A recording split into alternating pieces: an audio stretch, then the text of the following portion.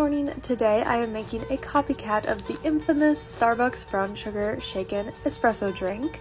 I really like to add my brown sugar right into the espresso as it brews. I find that it makes it really smooth. And then I found this non-dairy oat creamer from Trader Joe's yesterday, and it's brown sugar flavored, so I thought that would be perfect for like a cold foam on top. Here's me attempting to shake the espresso. I kind of got everywhere because I don't have a proper lid. Do any baristas know why we shake the espresso, or like what is that doing to the espresso? I am curious. I don't know the answer to that. And then I used Chobani oat milk as my base for my iced latte, added the cold foam, and voila, it tasted amazing. Hope you all have a great day and follow for more Nespresso recipes.